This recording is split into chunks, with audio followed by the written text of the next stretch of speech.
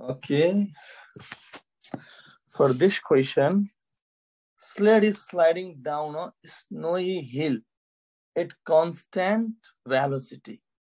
Velocity is my constant. That means, let's say velocity is represented by letter B. That is my constant.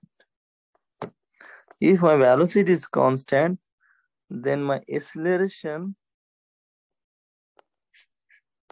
that is the rate of change of velocity, that should go to 0. We know that. And the hill makes an angle of 12 degrees with respect to the horizontal. That means, let's say that angle by which that hill makes to the horizontal, let's say that is an angle of theta, that is a 12 degree. Yeah. What is the coefficient of kinetic friction between the hill and the sled? That means this is the horizontal surface, this is your hill, that makes an angle of theta, and let's say this is a sled. This is your sled. That's what information I can make it from here right now. Now, other than that, anything given to me? No. Let me think. Let me think very carefully. Now, okay. Now here comes a very fun part. Very fun part. Your weight is acting here, downwards. Your normal force is acting like this. Yeah. If I have to do a rectangular components of your W, it's making an angle of theta to the parallel direction of normal force, and this value is equal to W of cosine theta. Another value that is perpendicular to the W cosine theta is what we call W cosine theta is what we call W sine theta. We can say up to here. Now,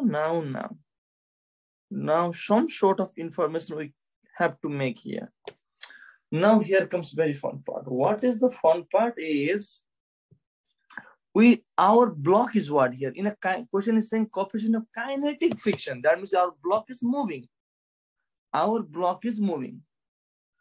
Now, when our block is moving, what could I say? Since it is moving at a constant velocity, since it's moving, okay, at first, let me say this is a frictional force. It's moving. This is the F of, let me write it as F of S. That is a frictional force. That is in the opposite direction of the motion of your sled. When your sled is sliding at a constant velocity, that means I can say that your F of sine theta is equal to what? F of S. I have to say that. And this F of S is what? We can say this is a frictional force during the motion. And we know that coefficient of friction is what? Coefficient of frictional force is frictional force divided normal force. We know that. But now when this is in motion, let me say this is a kinetic coefficient of kinetic friction, that is equal to coefficient of force. This is what? Frictional force during the motion. We can say it as a F of K. Now let me write, okay, I have right here as F of S. Let me write this as F of, let me write this, let me give this symbol as F of K so that it will be very easy. This is F of K, here also F of K. That is the frictional force during the kinetic motion, during the motion we can say it. Now, what does F of K means? F of K means mu of K times normal force. But what is normal force means?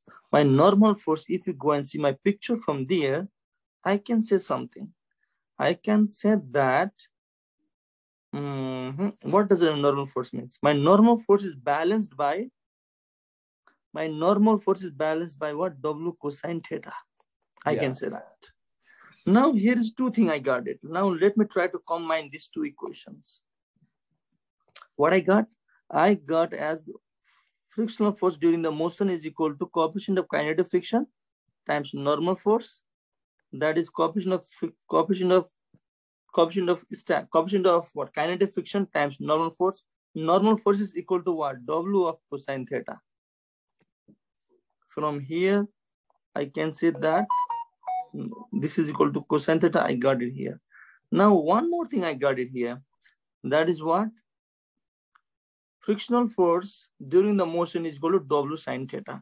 That means I can write here as what? W sine theta also.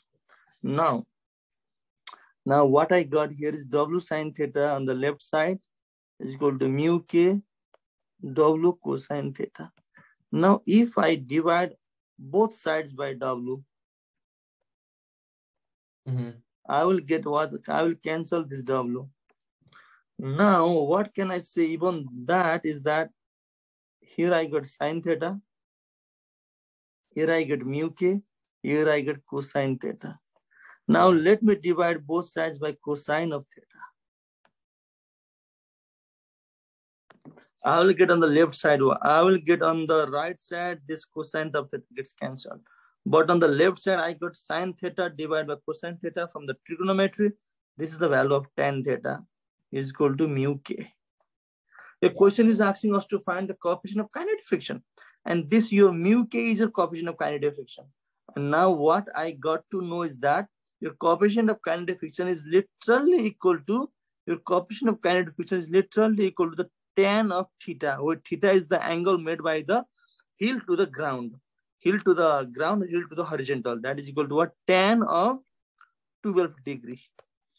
That's all. Now let me go and plug the number. That is the tan of 12. Done. Tan of 12, I got 0. That is the coefficient of kinetic friction. I got 0.21. That's all my question is asking. And we can say that the coefficient of kinetic friction between the heel and the sled is 0.21. That's the answer.